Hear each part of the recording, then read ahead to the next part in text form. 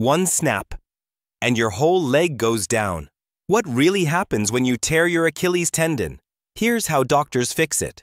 The Achilles tendon is the thickest tendon in your body, connecting your calf to your heel. You're put under anesthesia, completely asleep. The leg is cleaned, prepped, and marked.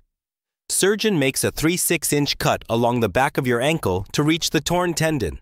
They separate the tissue and find the two ends of the ruptured tendon. Sometimes they're retracted far apart. Using strong sutures, the surgeon sews the ends together. It has to be tight and secure.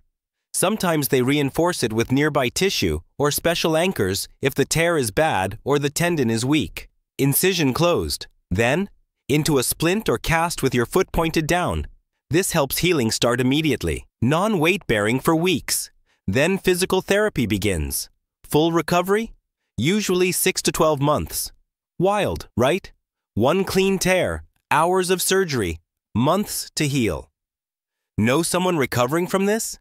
Tag them and hit follow for more behind the scenes on surgery.